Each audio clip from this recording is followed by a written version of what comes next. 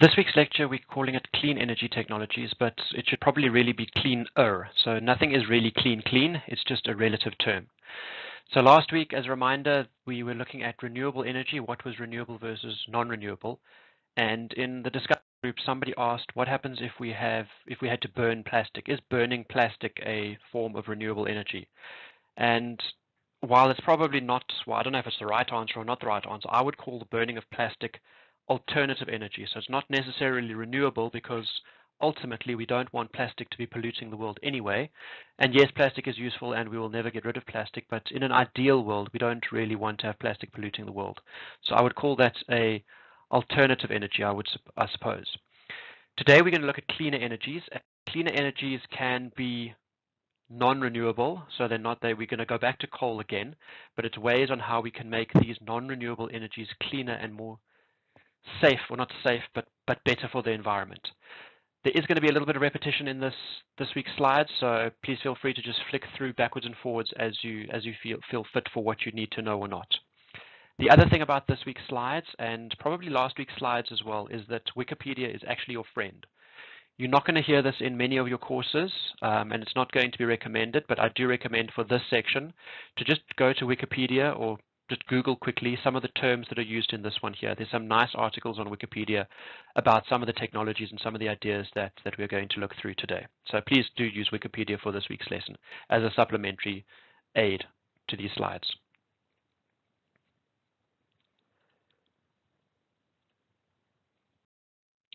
So the objectives for this week's lectures are to basically understand the need for clean energy. Why do we actually want to do this?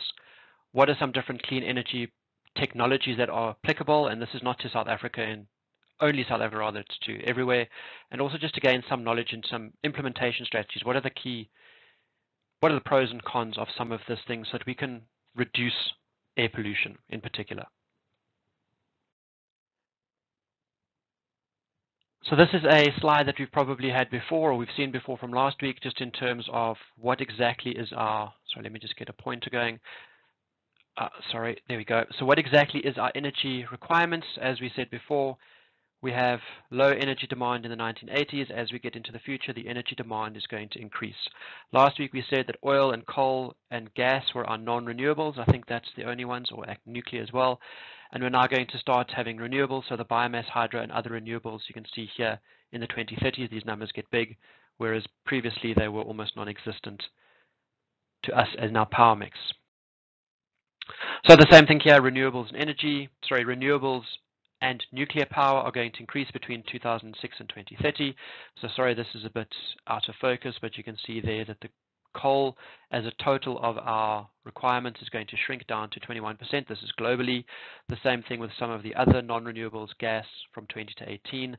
But then the renewables, as we said in the bottom here, we have some renewables at the top, which is going from 18% in total all the way up to 40% when we include wind, hydro, biomass, and sorry, not the nuclear, but nuclear does increase as well. Okay, so just the renewables increasing from 18 to 40, the nuclear from 15 to 18%. Okay, so as you said, I'm going to be repeating some of the stuff from last week, but we've got here the global supply and demand for petroleum. In 2009, the demand for oil was roughly 84 million barrels per day. In the US alone, it was 18.69. The production, you can see there again, there's the global production, which is slightly higher than the demand because we have some surplus. The US is producing a lot, but more importantly, the Persian Gulf is producing 2.89. The OPEC countries, those are the oil producing companies, are up to 33.88 million barrels per day. So that's million barrels per day. That's a lot of oil that was being produced. In terms of renewable energy, though, again, we have from 2007 to 2015. Sorry, I don't know why there's suddenly, okay, sorry, the E's are for estimates. The blue, the hydropower, is expected to stay fairly flat. Wind increase, there's a slight wobble in that one. Solar, it is still increasing. There are no or very little CO2 emissions on this one. The CO2 emissions and what we are wanting to worry about today is going to come from the oil, the gas, and the coal.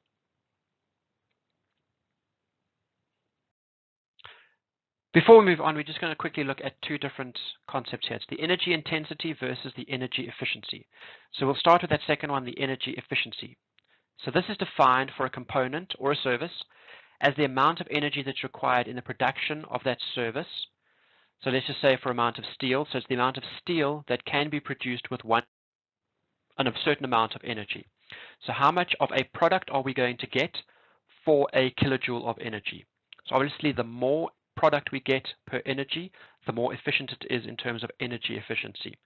So obviously if we're looking at that ratio, then it's going to be proved that either the service is provided with less energy or you get more amount of product per energy input. So again, it's sort of how much product do we get per energy that we are putting in. So we are trying to reduce the amount of pollution or carbon that is emitted, so we want to reduce the amount of energy for the same amount of product. The next one is energy intensity. So energy intensity is the amount of energy that's used in producing a given level of output or activity. So it is measured by the quantity of energy required to perform a particular activity, and this one is expressed as energy per unit of output. So it's effectively the inverse of the previous one. How much energy do you need to put in for that product that you're looking at in whatever example you are working with? So in terms of the energy efficiency, we're going to have a demand side response. So the demand is how much do we want of this energy. So we want the cheapest, cleanest, and most rapidly expandable option, but often the lack of the knowledge limits the diffusion of that. So if we are wanting more energy is easiest to come by something that is cheap, clean, and quickly expandable. So how can you get more of this? So large power plants are often difficult to do because there's one big power plant. If we want to build a new Medupi, it's not going to happen in 5 seconds. It's going to happen over many years. Okay. So if we're looking at the IEE's greenest energy projection, energy efficiency can account for 2/3 of averted emissions.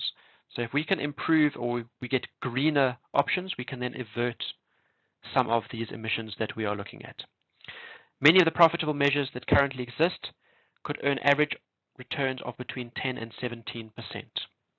Okay, so that's the amount of the benefit, at least, that we would get from these type of things. The potential concern from a demand side, so that's, again, we're looking at the demand side. I want more. The potential concern for that rebound effect is that higher efficiency makes using energy cheaper. So if I suddenly demand, I want more energy for either my personal capacity or I've got a big business, steel manufacturer, something like that, I'm asking the energy producers to make more. If they're making more, they can either make the energy more efficient or they can make more of it. It often becomes cheaper. If I have cheaper energy, I'm probably going to use more of it because there's no point in me saving energy now because it's coming to me cheaper. I can just not worry about my energy efficiency. Okay, so therefore the demand is then going to increase even more. Okay, so the example that we've got on here is that if suddenly the petrol price drops by half, so I'm using the word gasoline here, I should have used the word petrol. It was copied from a previous year's slide from one of your previous lecturers. So if the price of petrol suddenly halves, does that mean we're going to drive the same distance, or are we now going to decide, hang on, instead of going for lunch to somewhere close by, I can now drive to Pretoria and go and find a nice new restaurant there because it's cheaper. Or I don't have to worry about moving closer to my work because petrol is now cheaper. I can drive the same distance or I can even drive further. Okay. So this rebound effect, in 2 British studies, they suggested that it can cancel out as much as a quarter or even more, 1/3 of the gains from any sort of energy efficiency that the producers make when we demand more energy.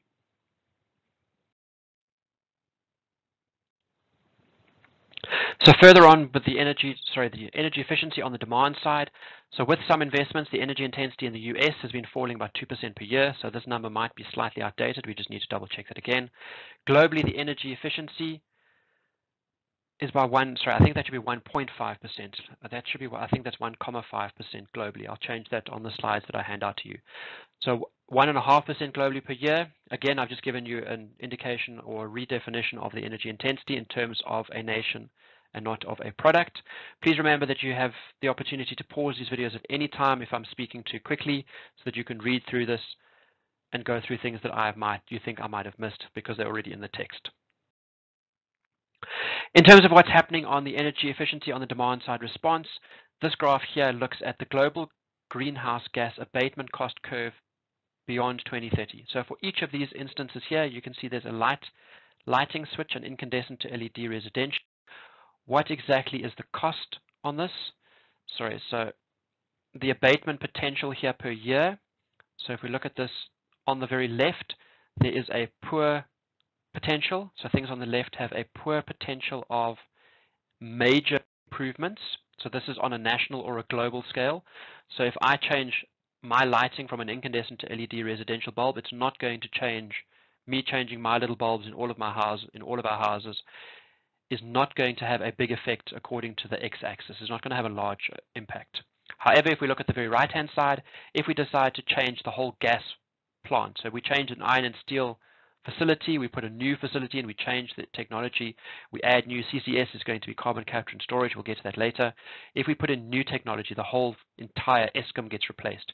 You'll see that there's a large potential for a change to the environmental abatement. So that's the global, gigatons of carbon dioxide emitted per year.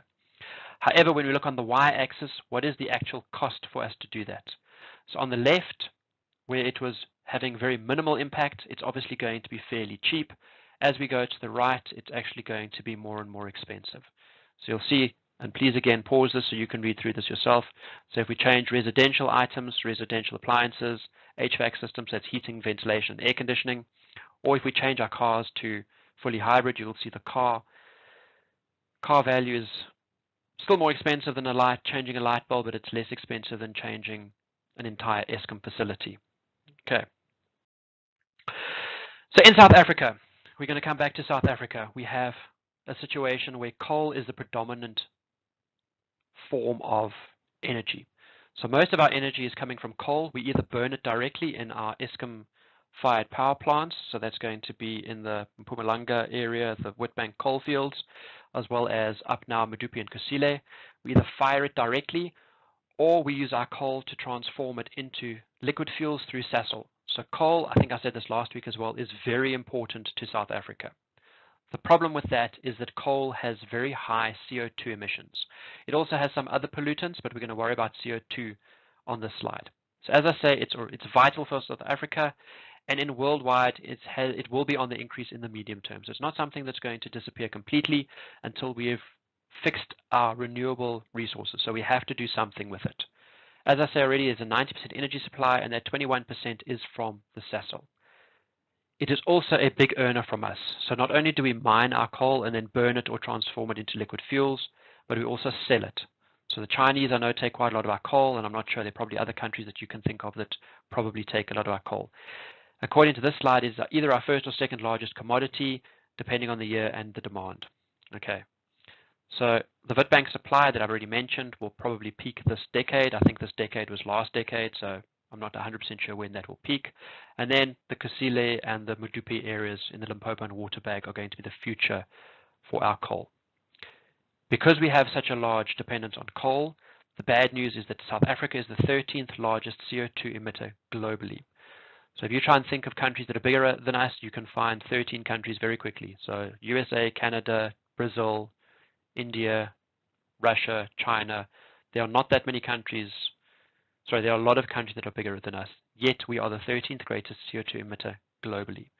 We are producing 440 megatons annually. Megatons annual, sorry, that number I need to just double check. Please check on your slides if you've got if I've changed that number or not. Sorry, let me go back again. 440 megaton annual emissions when this slide was done, and I haven't been able to find numbers to update this yet, unfortunately. So that was in 2016-17, I think, when the slide was done. The estimated then increase would be up to 550 megatons of CO2 emissions by 2020. So we just need to double check those numbers. Of those numbers, Eskom, of those 440, Eskom is producing, that's about half of that per annum. Sasol is then contributing 75 megatons, which equals 3/4 of the total emissions in South Africa. Okay. In terms of the CO2 emissions, China is first, USA is second. But the bad thing is China and the USA are very big countries. The population of China is, what's it, in the billions, probably. USA is 330 million upwards. So the population of China and USA is a lot bigger than South Africa. So when we look at our high emissions, our 13th greatest CO2 emitter, that's just in an absolute value. When we take into account our population, the emission intensity on this is even worse. Okay, both in terms of our GDP numbers, the GDP definition was given a few slides back, and in terms of our population numbers. So the first way for South Africa to reduce our CO2 emission numbers is by changing energy mix. So instead of relying on coal, which is a large environmental burden, we can change the energy mix. So the prediction, and I'm not sure when this comes from, that the energy mix by 2030 would move more to nuclear, so 27% nuclear, 27 renewable, as well as 27 supercritical and IGCC. So this supercritical and IGC is the, I'll come back to the IGCC because it has multiple names, which acronyms, so I'm going to get the things wrong if I just think of it now. This is still a coal issue, so we're still using coal for this 27%, but it is a cleaner form of coal, and that's what we want to actually focus on today. So we are never going to get rid of this coal, so we've said that before, the non-renewables, but how can we make this cleaner? And that's what the supercritical IGCC will be. We still reduce it by changing to nuclear and renewable, but we also have clean energy now with this coal. So that is going to be done in several ways. We can either clean the coal process. Let's try and burn the coal more efficiently so we don't have CO2 coming out. Find a different way of burning the CO2. Or if we do have the CO2, how are we going to capture it or reduce it, or what are we going to do? And that's what the supercritical IGCC is going to involve. So this clean coal technology, we need to first understand how exactly do we burn our, or how, not us, but how can you burn coal? What are the different ways of doing it? So typically a coal-fired power plant can burn in different ways. The typical way is just, and you'll see in various notes, it's just called PF.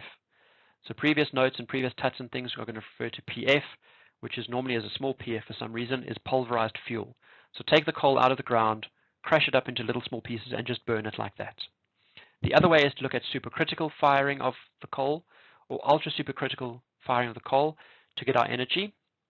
The second one is looking at fluidised bed combustion, and I'm adding all of these acronyms here, or these shortenings, these abbreviations, these FBC, CFBC, because again, you'll see a lot of notes where they are going to start using these letters a lot.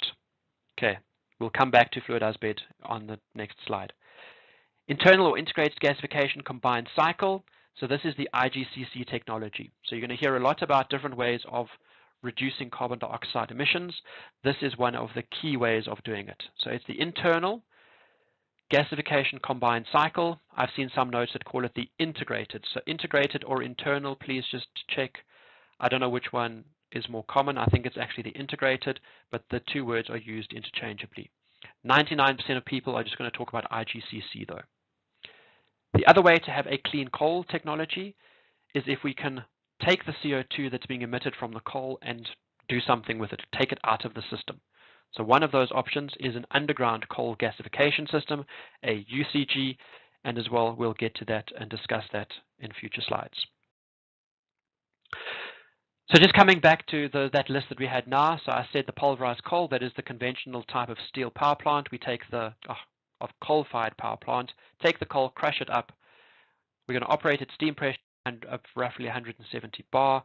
It is subcritical power plant, and most stations globally are running like this. Okay, so this is the typical power plant. If you look at a power plant, coal-fired power plant, 99% of the time it is this. The more modern ones to be supercritical plants. So these are going to operate at, not GAT, operate at higher pressures. These are greater than the critical pressure, and the critical pressure in this instance will be 230 to 265 bar. So you can see it's another 60 bar above the pulverized fuel option. So because we're now operating at a critical pressure, it's going to be a high temperature and pressure system. These higher temperatures and pressures are going to increase the efficiency. So these are examples of these rather are Kusile and Medupi. If you have higher efficiencies, you're going to get more energy out per kilogram of coal. So if you're going to get more kilojoules out of a piece of coal than you were before, you're still going to get the same amount of CO2 emissions. But now when we look at it in terms of CO2 emissions per energy unit that we are getting, it's now relatively reduced. The third one on this is a next generation power plant. So I don't think South Africa has, I don't know of plans for South Africa to do this, but this is now taking up the supercritical from 265 bar from the previous one, and we're going to ramp it all up to 300, and the temperatures in this one are going to go up to 615 to 630. So the same way we had greater efficiencies in supercritical, we have even better efficiencies in the ultra supercritical. It will have its downsides, obviously, with pressures that are as high as 300 bar and temperatures as high as this. You need to be able to get your system up to that sort of temperature and pressure in the first place, which will have its own engineering challenges to start with.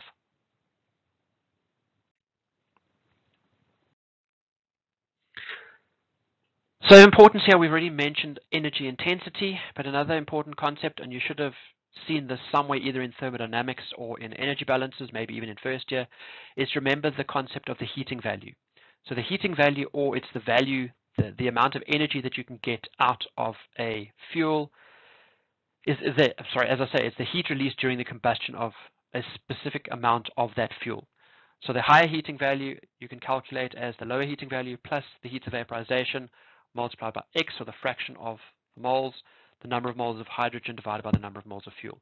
I'm not going to ask you to calculate the higher heating value or the lower heating value in this course, but just to remember you'll see it elsewhere, and just to reflect back that it's important here as well, that if we can increase the higher heating value of a fuel, we are going to be increasing the efficiency, so you're not going to have as much CO2 coming off your system, so therefore it's effectively more environmentally friendly per kilogram of the fuel that you have burnt. Okay, so just have a look at these. You can see there's the subcritical, supercritical, and ultra supercritical, and how these values drop.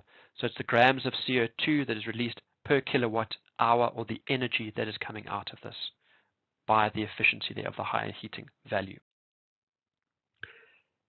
The second way of looking at coal-fired power station was through the fluidized bed combustor. So this is the FBC. So what we have is that we have suspended solids that are moving upwards by jets. So you can see here we have the combustor chamber. So we feed our fuel in. I'm trying to see where we put air in the side here, sorry. We put so don't think of this necessarily as sewage sludge. We put our fuel, so we put our fuel in through the side here, this hopper. So this is just an example. We can use this system for things other than coal as well. So we feed our coal in here. It comes into the bottom of this bed. We push the air in here, and when this air blows up, you're going to get a fluidized bed. So I know that some of you, I don't know if it's all of you, are going to be looking at fluidized beds in third year. Some of you might look at it in third year, depending on the chem med curriculum at the time. So this is just a fluidized bed system, as you've seen in solid fluids or in mass transfer systems in the past. The difference here is that you're not just having a fluidized bed, you're also going to be having things burning. So the air pushes up through here, this bed becomes fluidized, it can then burn. The gases can then come out, so you can either get some flue gas, incinerated ash coming out the top, or we can then get a cyclone system here, so you can have a recycled, I'm just trying to see, sometimes they call it a recycle, they add the word recycled onto this here. Okay, so anything that isn't burnt, the solid that isn't burnt, gets back in there into this loop, so that you have a recycle of the coal or the fuel that isn't being burnt. Okay, auxiliary feeds might just be for not necessarily the coal system, if you want to have different gases coming in or different reactants. So as I said, this diagram is not necessarily just for coal, it could be for other fuels as well. So you might have something there that you want to add, some additional fuel that you want to get this thing going in the first place. Okay, so this I'll let you read through here on how this will then work and other nuances of that system. So this, as I said, this is the circulating fluidized bed. That's the diagram that I had before. This is the word I was looking for, not recycled. It was called circulating. So the circulated fluidized bed, that's what we had the diagram of before. That has the potential to improve the operational characteristics, by using higher airflows. So if you have the higher airflows, you can get this stuff going a little bit faster. We get high volumes going through here. The hot cyclone separators can separate out the fuel from the gases that you've burnt off, getting the heat off here, so you can get that fuel back into the system to reburn it. These are relatively clean gases. These are relatively clean gases, yes. Those clean gases would then go onto a heat exchanger where they can get cooled, they can get heated. You typically heat that up to a steam, and steam can then turn turbines. Okay. This approach has a theoretically simplified design, but you can extend this into more complex systems. So I can't switch back now, but I have seen diagrams as well. So when you Google this, when you check on Wikipedia, like I suggested at the start, you will see that there are some more advanced systems. So there's a double circulation or an extra feedback system. Okay, so you can actually improve this depending on exactly how you're setting this up.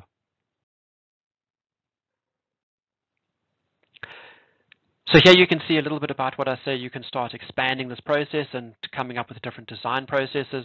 So here in the middle in the green, we have the circulating fluidized bed furnace. So our coal comes in here. Don't worry too much about anything else. The coal comes in here. We burn the coal, which then has the cyclone, which can return the any solids that aren't burnt.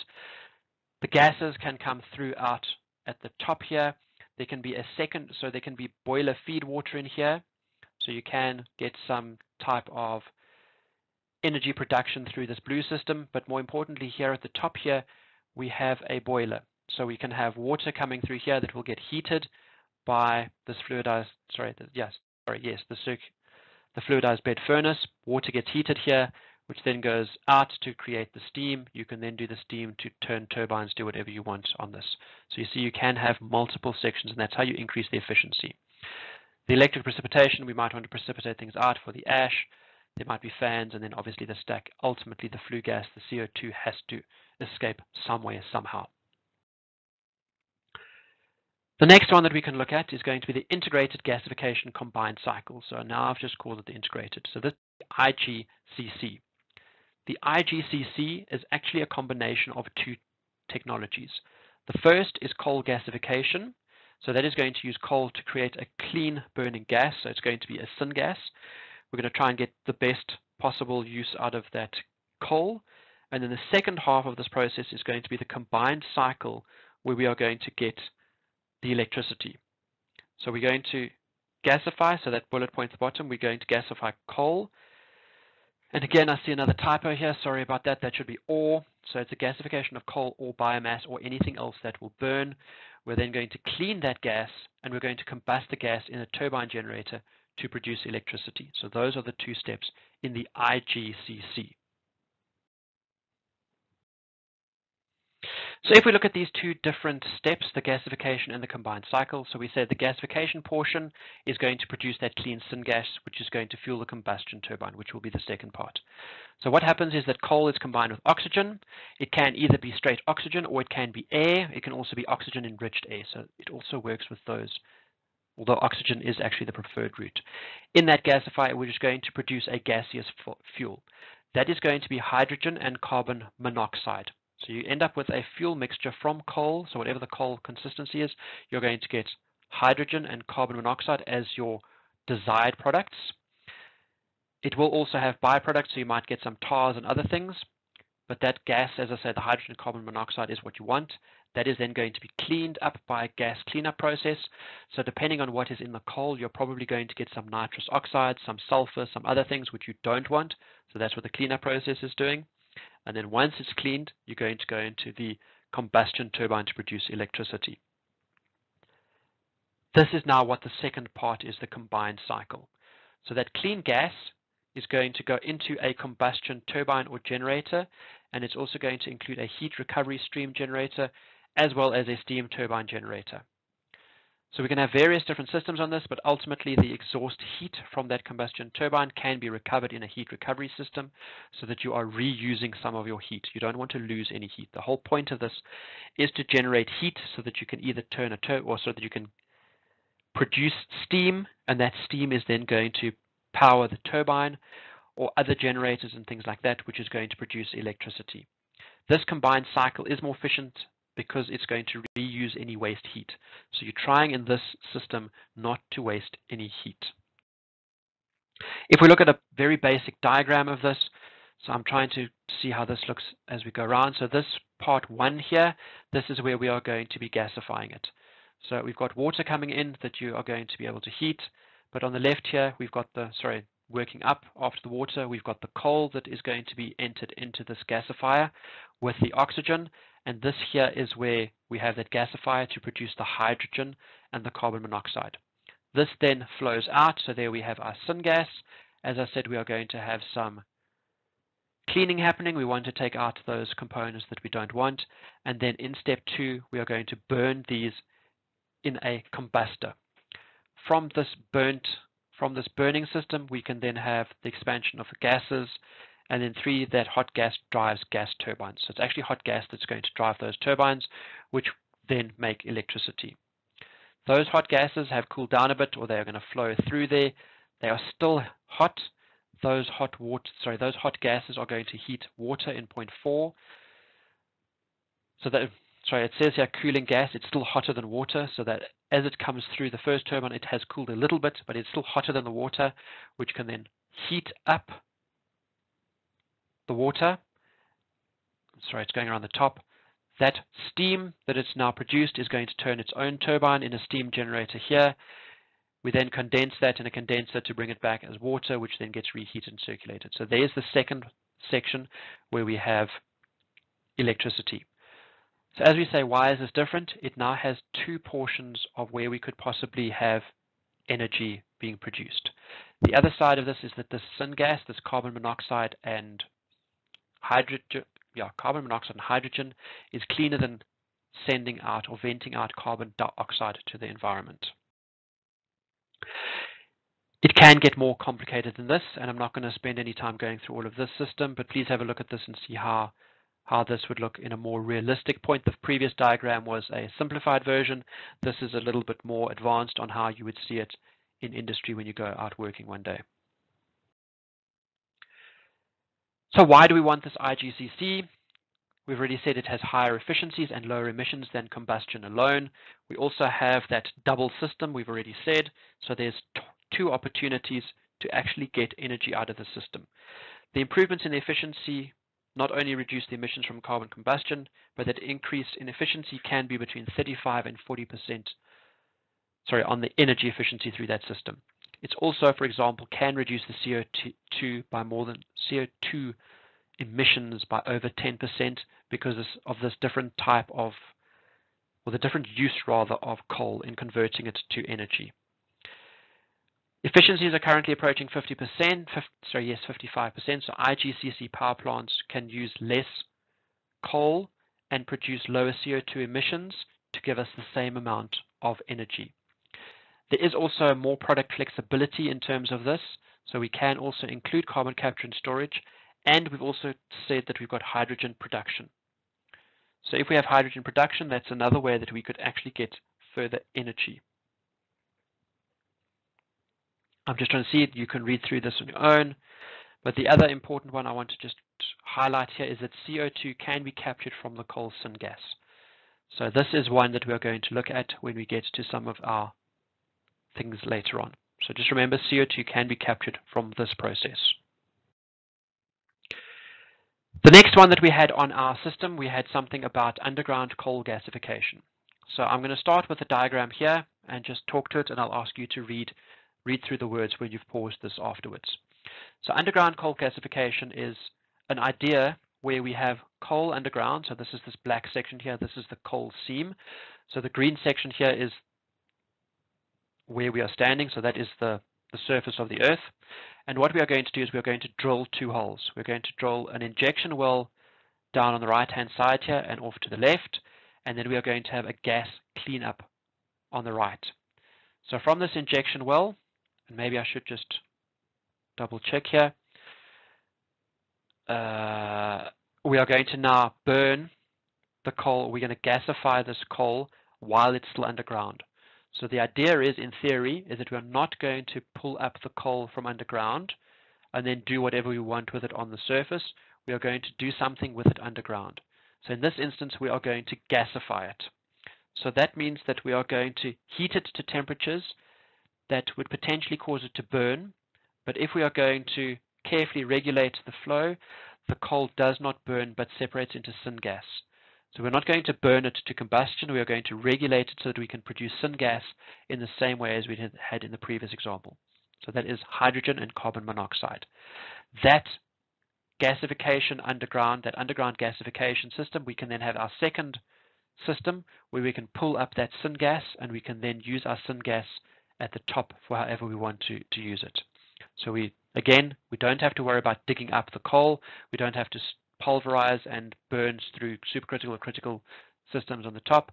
We do everything that we want to underground through careful regulation of temperatures and flows so that we just get the gases that we want coming up to the surface. So these gases that come to the surface, these products are going to be hydrogen, carbon monoxide, methane, and sulfur. Sorry, another typo today. This mix will vary on what the coal type is. So some coals will have more sulfur than others. Others, depending on the flow of air, oxygen, or the oxygen-enriched air, and the reactor conditions, these are the underground conditions, this product mix will be different. Okay, this all depends on the chemical and power requirements, and we can change, and the changing hydrogen content, which is typically between 14 and 18% hydrogen. The limitations of this is that it is out of sight, so this could be both a good and a bad thing. What is happening out of sight? We don't know what's happening out of sight. We have less control of something that is underground that we can't see. But from a environmental point of view or a aesthetic point of view, you don't have the big open hole that you have in other open pit coal producing sites. So you don't have that environmental impact of the big hole. There are a limited number of parameters that are controlled, so it needs to be carefully monitored. The airflow that's going in, the size of the hole, the temperatures, things like that, you have very limited number of parameters they can control. It's also difficult, where do you put the site selection? So a underground coal system could be fairly large. Where's the coal? So you need to have a very good understanding of the geological layout and how to actually get this done. There are environmental issues of what happens underground, how do we control this, and well, finally, who actually does this? There's not many skilled people who have actually done this before, because if you look at the bottom here, we've had many trials, but there's no commercial operations. So getting this right still may take, or once we get it right, where do we get the skills to do this sort of thing?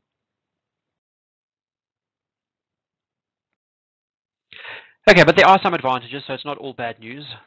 The good thing is that there's less dust and visual impact. So I've already said that if you have an open pit mine, there's a large visual impact. This method also uses less water, and as such, there's less risk for surface water pollution. So you're not using the water to clean the coal, to do various other things, so you're not going to be polluting the water. Also, still some methane that is going to be emitted, but in this method, there's going to be less methane.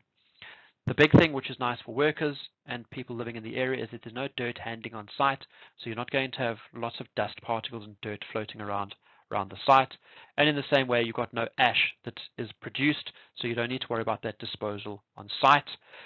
As you've also realized, a lot of our load shedding in South Africa, Eskom tells us that the coal got wet, so they can't do things. That coal gets wet because there's often a lot of coal that is being stockpiled, and then they don't have anywhere to keep it, so it gets rained on and it gets wet. In this gasification, or this underground gasification system, you don't need to have that problem, or you won't have that problem because you don't stockpile the coal. It's all underground. It's also going to have a smaller surface footprint, so you don't have to have as much land up on the surface when you do this type of process.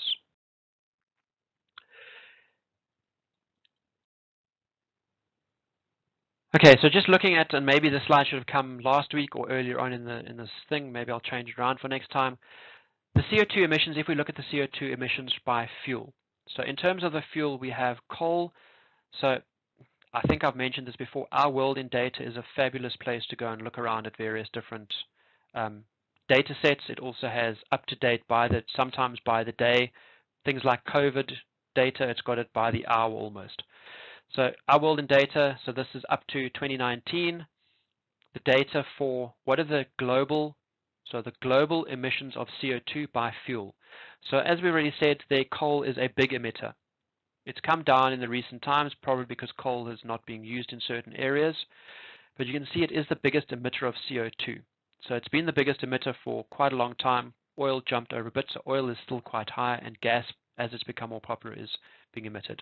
So this is why we are actually looking at coal. So that's why I say this slide should have been put quite a while ago. So coal, this is why we want to actually reduce the amount of CO2 being emitted from coal. But when we talk about CO2 emissions, how much is, I'm sorry, again, I can't go through what that is.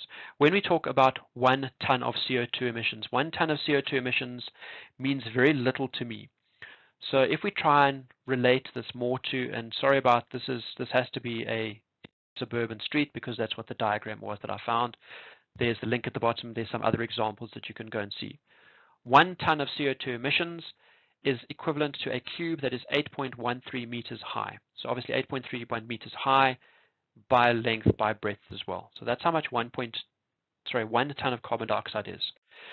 So when we talk about daily CO2 emissions, so again, this was the diagram that I had that this link at the bottom has.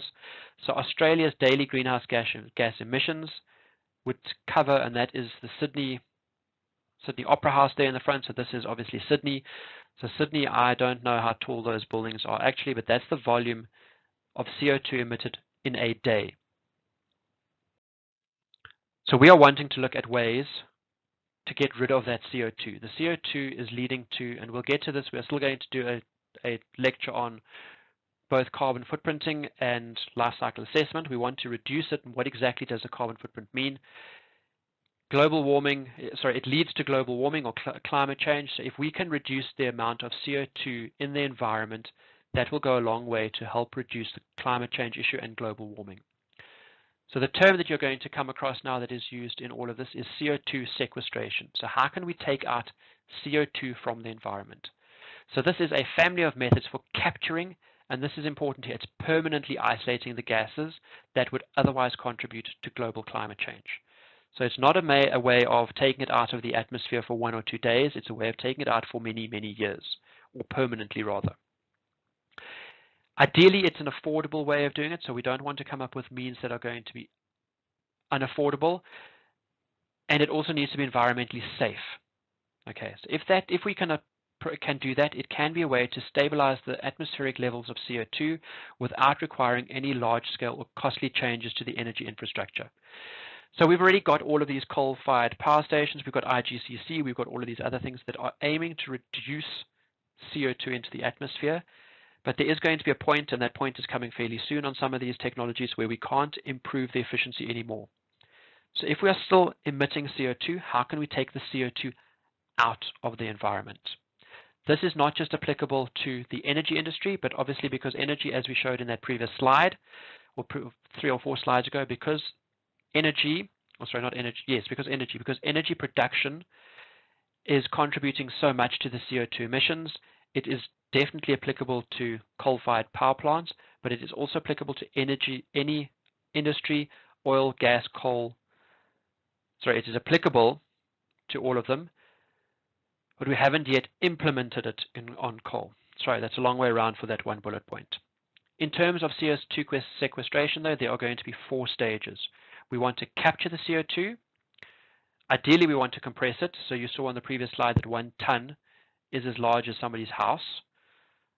In 1 day, it's the equivalent to the whole of Sydney plus some. So we want to compress it to make it more reasonable, and then transport it.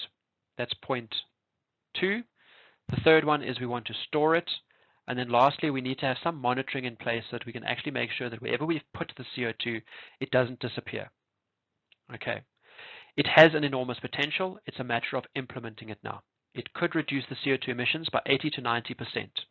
However, that needs to be, the capturing carbon needs a lot of energy. So particularly in something like energy production like coal, we're now making more coal, which makes more we're using more coal to make more energy. That energy, and by using coal, is producing more CO2, when the whole point of this was to reduce CO2. Okay, so luckily for us, we would increase fuel consumption by roughly 10 to 40%. But if we can get, where was the number up here? If we could get, or haven't I come to it yet? Maybe it's on the latest. Oh, sorry, I have. If we can reduce by 80 to 90% of the CO2 emissions, obviously there is still benefit in doing this type of process. The problem, though, is that with the increased capital cost and a total increased cost of the energy, you could end up having 30 to 60% higher energy in order to do this carbon capture and storage.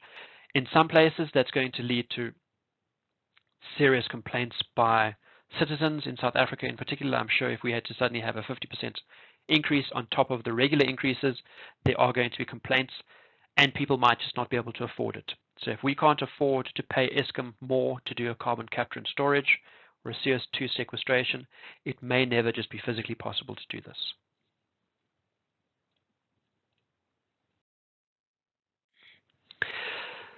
So now the question comes, where exactly or how do we actually store CO2?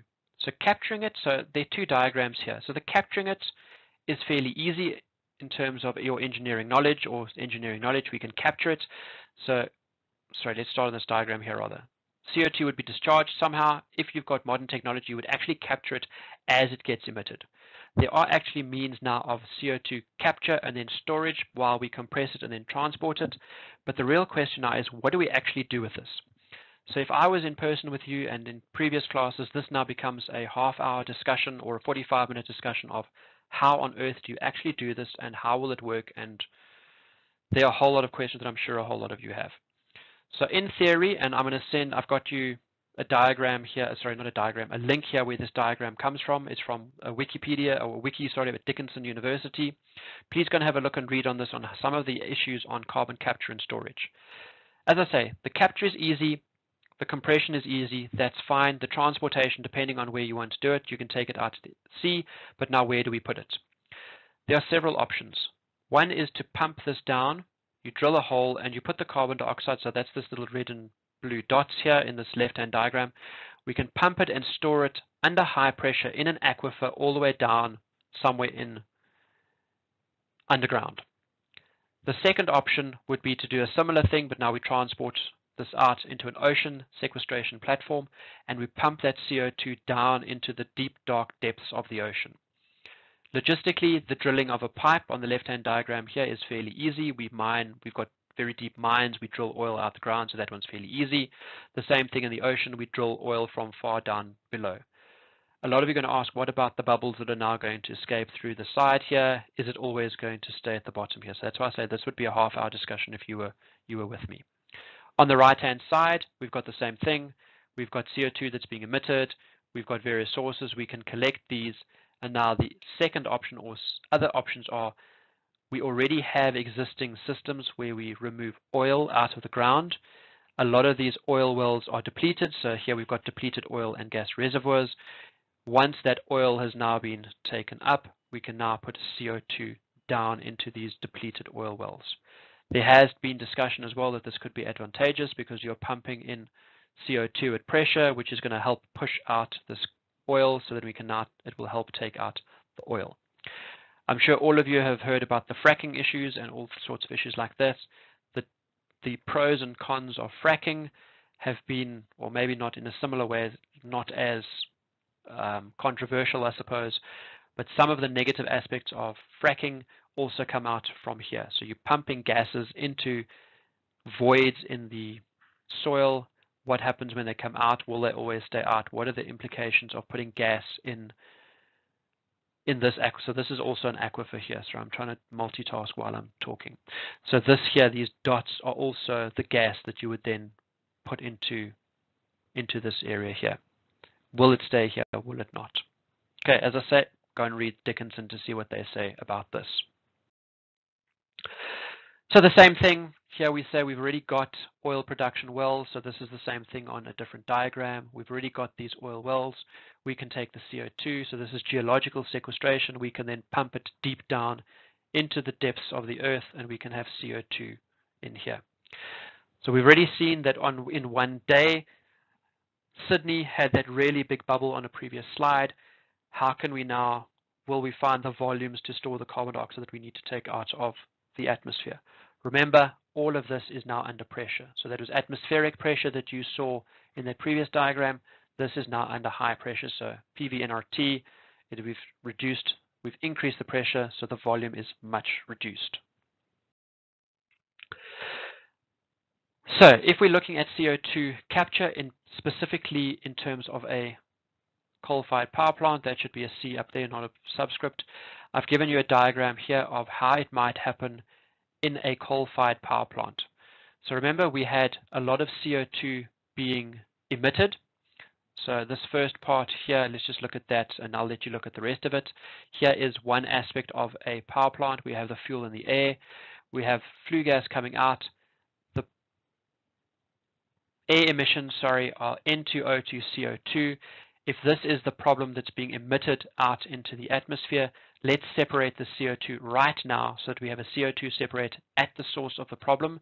So obviously you'll never get 100% proper separation, but if we can separate this right at the power plant, we can then send it to some form of compression, transport, and storage before we need to worry about taking it out the atmosphere.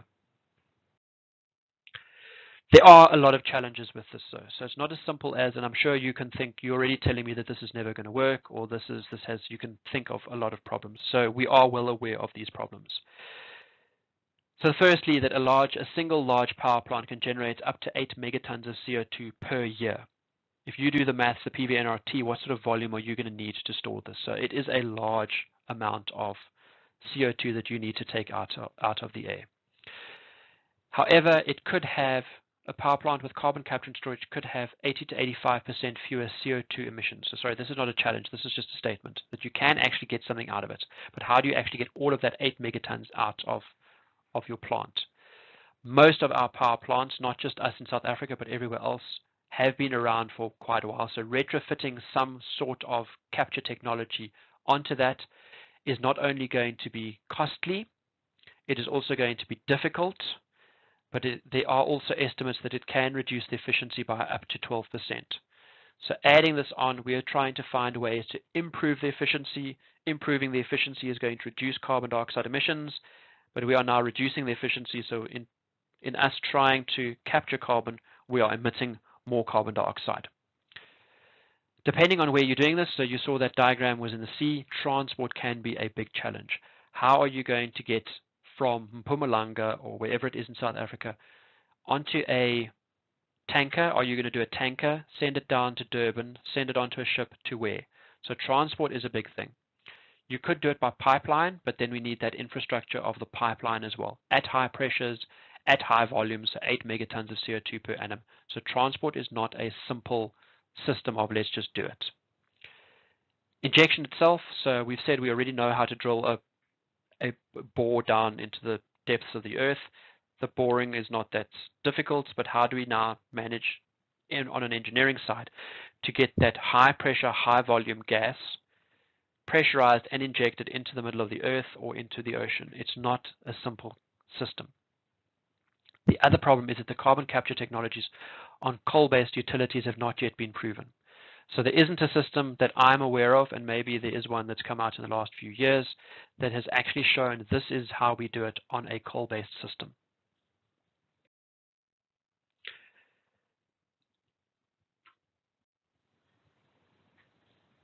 Okay, so if we step back and look at all of these clean technologies that we've been looking at so far, these all face some technological hurdle of some sort. If we can overcome these, we'll obviously we'll lower the costs and make them more competitive.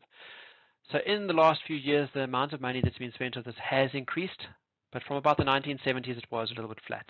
If we look at global numbers, the global expenditure is roughly 15 to 20 billion on trying to get one or more of these technologies to actually be implemented effective and cost effective rather, so that we can actually start using some of these technologies.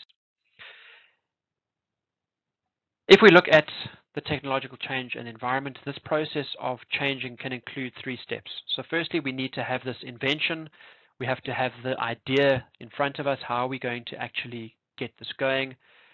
Can we get that into innovation, so commercialization of the idea out there to the environment, not out there to the people, out there to actually work? And then the last one is the diffusion of the adaptation of it. So one person can come up with a brilliant idea. We need to get that brilliant idea onto a commercial scale, but even once it's on that scale, we need to actually get it to be adapted and to be used. A lot of these technologies that we've spoken about today, not all of them, but definitely the latter ones of them, haven't got all the way through to be used. This technological change can also come with a lot of uncertainty. So we've got a lot of ideas, a lot of things that you and I can think of, but can this idea in my head come out into research? Will the research be successful? And what do we do with that? A lot of people put money into patents that are worth billions of dollars that have no realization. So we need to find a way of getting a diverse strategy so that we can get these clean technologies going.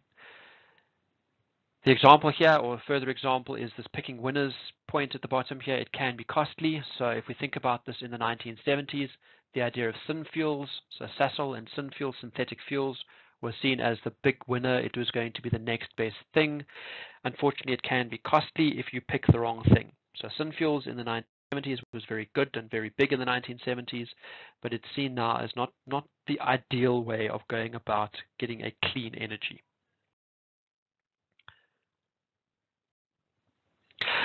One of the problems with technological change, so we're talking about trying to implement cleaner technologies or retrofitting or any of these things, is that technological change, when we include it with the environment, is often complicated. So it's not a matter of simply taking a technology, producing it, and it'll be better for the environment. There is going to be external factors. So even if the R&D markets function perfectly, and as we say there, they don't, it's not always possible for firms to simply do what is best. It's going to cost money, it's going to have external pressures, shareholders might not be on board. So if there is no incentive to do what is right for the environment or to reduce pollution, not all companies will automatically spend that extra money to do these types of things. It can also be that, particularly in difficult times like COVID, if there's going to be pressure on your company to perform, to start looking at potentially risky new additions, a further failure in the market for one company could affect other companies from looking at doing a similar technology or adapting either that similar technology or different technologies to do the same good in the future. So if we are having patents, so we said on the previous slide that people spend billions on patents to protect their knowledge. If they have now patented their technology and they are successful, it's not going to be possible for others to do it. So for others to do it, they're going to have to take all of the risks and start looking at how can we also improve our process, or how can we, if they are being environmentally conscious, how can we improve our environmental standing. So if we could get that knowledge into the public, that's that statement, public is a knowledge good, knowledge is a public good.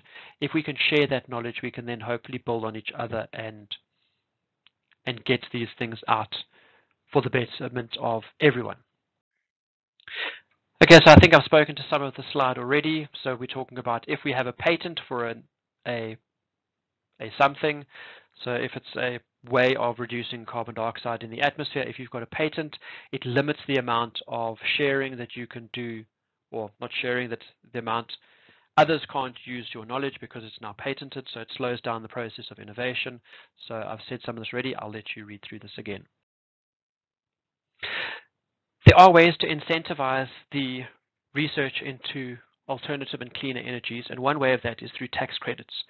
So tax credits can lower the cost of R&D for firms, so giving them more money to do various projects, to look into ways of ensuring a cleaner environment or cleaner energy for that. As already kind of mentioned, if the government is giving tax credits for certain things, firms can still choose what to do. So they will do the most profitable projects first. So they are unlikely to stimulate basic research, but they could be used for other things that are going to be more profitable for the company and help to help to keep the shareholders happy, but not necessarily improve the situation for the environment. One way to get the commercialization of these cleaner energy options is by government funding. So the government can provide research funding to firms and universities who can perform research, or the government can perform this research itself in order to get these type of things. In 2007, as an example, the US government provided 112 billion federal R&D funding, which they split over government, research agencies, industry, universities, or non-profits to look at ways of getting cleaner energy into the commercial sphere. Instead of looking at alternative energy means to reduce the carbon dioxide that's emitted into the environment, there are a couple of other ways that we can also increase the energy efficiency of systems. So these might be things like investment subsidies, so you can have subsidies for things that are more energy efficient. product labeling, so an Energy Star labeling as an example. Some computer screens used to have it. I recall there was a sticker on the bottom that said this is an Energy Star product. So consumers can look and buy the one that is more energy efficient to hopefully deal with CO2 emissions in an indirect way. There can also be product standards, so a product efficiency standard, so it forces consumers to make choices which we are not currently making. We could also have projects that improve energy efficiencies that are certified, so as a white certificate. So there is a minimum investment required. Another option is to have investments in energy efficiency companies. We could also have various utility regulations. So because we operate in regulated markets, there's little incentive to encourage efficiencies, but one way to do this is to decouple sales and profits, so we can look at various other things. So I'll let you read some of the slides from here on until the end on your own a bit, but basically what we're trying to say is that if firms are only caring about their own private returns, there's little that's going to be done for, let me just put the marker on here. So the little is going to be done in terms of development or investment into alternative forms of energy, particularly cleaner energy, if they are going to be worrying about their private returns, their own private money, and not the impacts of society at large, unless there are some other forces that are at play. There are other sort of incomplete information that we might get. There is uncertainty around R&D for a lot of companies, so it's difficult. So if there's that uncertainty, it's difficult to raise the capital to invest in projects where there is such an uncertainty in the information, or an incomplete lack, a lack of information. So the other problem with adopting some of the new technologies is that the market could fail. So as more people use the technology, others can learn about it, and you can get one person using it and called an epidemic effect. You start learning from the others, and the process or the information that we have from the process can get spread across, so that more people can start using or taking up the technologies. So that in effect is also learning by doing and learning by using. So this is not just true for cleaner energy. So as we start to learn how to do things and learning from others how to do it, the build-up and the promotion of these sorts of technologies will become more and more possible. One of the problems, though, or the failures, some of these aren't necessarily failures. We have a potential problem of lock-in. So this is a possible problem that, well, it is a problem, not a possible. It's a problem with more things than just alternative energy types. So sometimes switching to new technologies can be very expensive. So the example here could be that, let's just think of video games or things like that. So Xbox versus PlayStation. If you've bought yourself an Xbox and you've been spending all those years buying different games on one type of console, to now switch across to another is not only expensive in terms of buying the new piece of equipment, buying the Xbox or the PlayStation, you now buy all the little games that come with it. So in a similar way, we've got this with, we are locked into certain technologies. This time it's not necessarily a game console that we're talking about. This is a whole chemical plant. So if you already have something to treat coal, something that's large, we might be locked into that. So switching to a new technology can be very expensive. So it's not simply just, oh, we'll just one day change one type to the other. It takes time, money, and a lot of effort.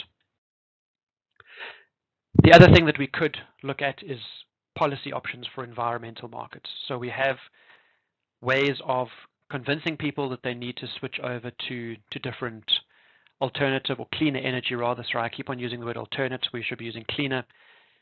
So to switch over to a cleaner market, there are different ways of doing it, and policy options are one of them. So we have renewable energy targets. We can have feed-in tariffs. So if you have a solar system or a wind system, you can get tariffs to help you with that, or some sort of tariff to sort of help you with that on a policy side of it.